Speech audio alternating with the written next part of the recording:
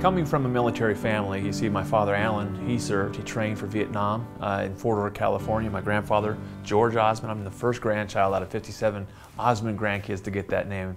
And he served our nation as an Army sergeant in World War II. I got a lot of family members that have served. My great uncle's a Pearl Harbor survivor. So I always wanted to write a song that paid tribute and said thank you to these brave souls that are out there fighting for our country. But it stems back to a night when I was in Hawaii last year.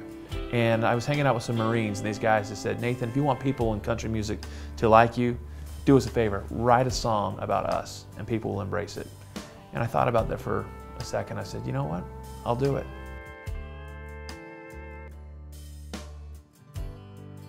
You know, getting to write the song with Marwena Dyami was just incredible. First of all, she's bedridden. She's over in Scotland across the pond, and technology brought us together. But when she said, what do you want to write about today? And we said, I want to write about the troops, you know. She got really excited about that. It's just amazing though how, you know, a lady in Scotland and a guy over here in Nashville and in Utah can get on and write together and create a song like this. The inspiration was it just came real fast.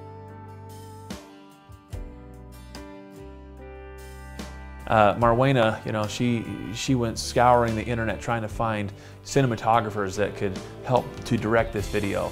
And she sent me a couple. She sent me, the first one she sent me, she prayed about it, trying to find inspiration and guidance and finding somebody that could really bring Stars and Stripes to life. And she found this guy named Brandon Beckham. And she sent me his website. I'm like, I know that guy.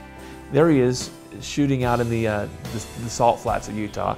He did a military thing, and he's one of the most patriotic guys I've ever met. And I said, if there's anyone that's going to put his whole heart and soul into this, it's this patriotic guy named Brandon Beckham. And so I called him up, and the rest is history. I'm just really excited to work in an atmosphere where I'm able to actually give something back to the community. And specifically with this, I have a lot of gratitude in my heart for those who are servicemen and servicewomen who sacrifice so much for our country. And for me, it was just an honor to do that.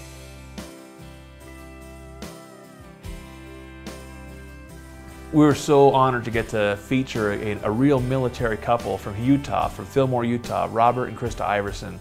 The way that we came about meeting each other in the first place is I was asked to come sing at a political rally where some people that were running for office were going to be speaking, and I was thinking, well, it's a Saturday and it was a favor, and I said, okay, I'll go do it. But there was this couple, this military couple, sitting in the audience that was moved by this performance. Krista Iverson came up and talked to me as I was packing up my guitar. I expressed my gratitude to him for the song in which he wrote. I let him know that if he ever needed a sexy Marine that I had one available for him. I think she probably thought I was kidding, but I said, I'm serious. So I got their phone number, called them up, and they did such an amazing job in this video. They were so punctual, so right on, so precise, and always yes sir, no sir. And that was unusual for me, but I liked it. Are you okay for water? Yes, sir. Thank you. Working with Rob, he's the actual Marine that's featured in this music video, and he would work with me, and I wanted to keep everything as authentic as possible. Action!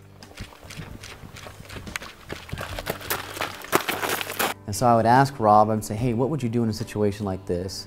How would you have your gun? How would you have your rifle? How would you do this or that? And we kept everything as accurate as possible in terms of the military and the procedures that they go through.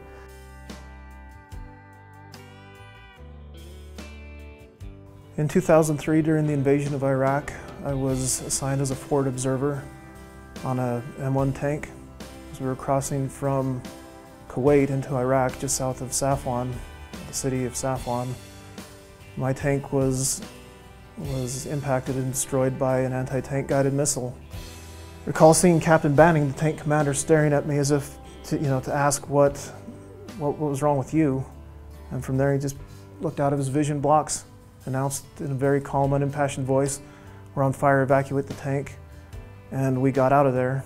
The crew piled out and we all survived. I was the only one even slightly injured because I was hanging out of the turret at the time.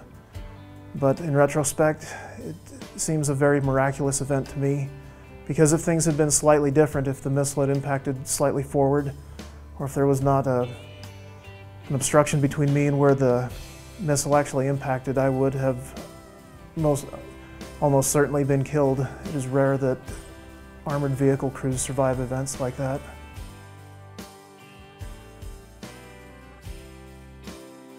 For me, being on camera was a very awkward experience. I'm not used to that. I've never done anything like it before. But working with the director, we got through it. He was very detail-oriented, had an emphasis on authenticity, which I appreciated. And ultimately, I'm very grateful to have been a part of this project. I'm grateful for the opportunity to have helped Nathan Osmond with his song and video and the message that it conveys.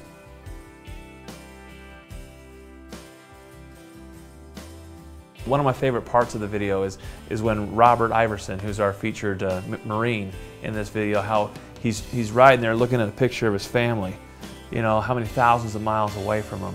And he just sees that, you see that little smile pop on his face. You know, these are real people that have families that they're away from, people that are sacrificing so much to keep this nation free. And I just love to see that smile on his face. And then, you know, and also working with Krista, you know, she really went back in time to those moments when her husband was right there in combat.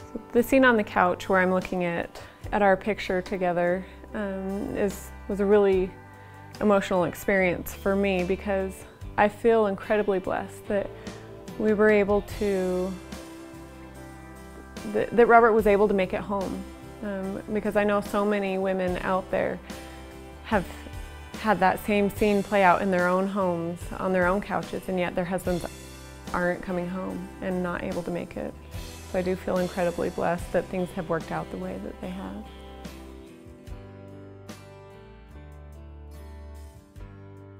When I first listened to it, I was just touched by the lyrics and the message that it conveyed. And I had all these ideas that rushed to my head, and I felt inspired deeply by the song. And what I wanted to do is make sure that this video production, the music video in general, conveyed that reverent, patriotic sacrifice and service, God, family, country. I wanted that to just illuminate from this video, and I think we accomplished that. It's about praying for our troops and praying for those loved ones that we have out there and who are fighting and are on the front lines, putting their lives on the line for us. And it reminds me of a story. My father, Alan, who trained for Vietnam, he told me that the first night that he was ever in the barracks, you know, he's away from home, and these guys and these rough and tough dudes, and they're all just getting their bunk beds, they turn the lights off, and my father's laying there, and he realizes, I haven't said my prayers. And then he starts thinking for a second. It's like, oh man, what are these guys gonna think of me? And then this overwhelming feeling came over him. He says, this voice came to his mind saying, who do you fear, man or God? And he said he jumped out of his bunk bed and he said the fastest prayer of his life.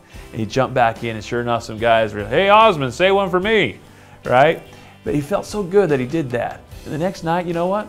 3 or 4 other guys got out of their bunk beds and said their prayers. Well, their number came up, and they were going to be shipped out to Vietnam.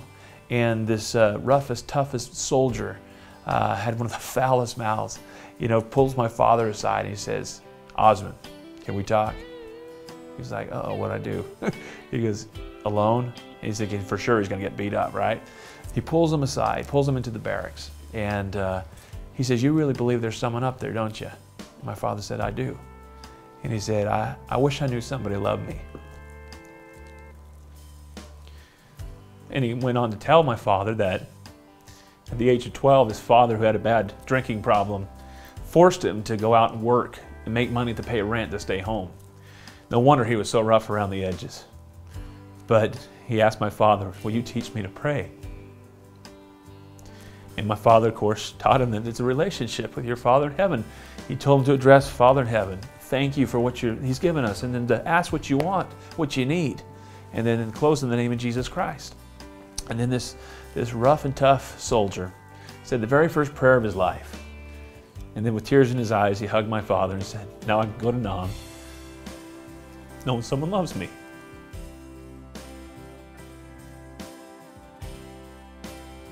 You know, I'm so grateful to our sponsor, Annan Flag Makers, for jumping on board and really helping us to decorate the desert with red, white, and blue. All those flags you see in this video were from Annan Flag Makers, and so we're so grateful for them. Bob Caggiano and Mary Ripke, when I first talked to them on the phone and told them what we're trying to accomplish with Stars and Stripes, they were totally on board. They found a way to get involved, and I'm just so grateful that they did, because it really, that's the focus. You notice at the end of the video, it's not about me. We focus right back in on those flags. And it just really brought the message home. So thank you, Annan Flag Makers, for getting involved. We appreciate it. You know, we're here at the Castle Recording Studio right now with Pritis Music Company, and I'm just so grateful to our executive producer, Rick Pritis, who's an amazing guy. In fact, we had a chance to work with each other throughout the years. My family has. This man knows music, and when he found out about this project and having family members that are currently serving our nation right now, he says, I'm on board. What can I do to help? My father had just died a couple months before. Nathan approached me about the video, and my father was involved in the military, in the Air Force, World War II, Korean War, and then Air National Guard after that. And at his funeral they had a military honors for him, which was really awesome. And you know, my dad was, the military is really important to him, a big part of his life, and so I had just been thinking about that, obviously. And then Nathan came along and talked to me about this, and so it seemed like a good fit for me at that time in my life. And also other members of my family are members of the military. My nephew was in Iraq, and I believe in Afghanistan also. And so the whole idea of this video just sort of fit right now. So let's bow our heads tonight before we all turn out the lights. Pray for those brave souls fighting for the Stars and Stripes.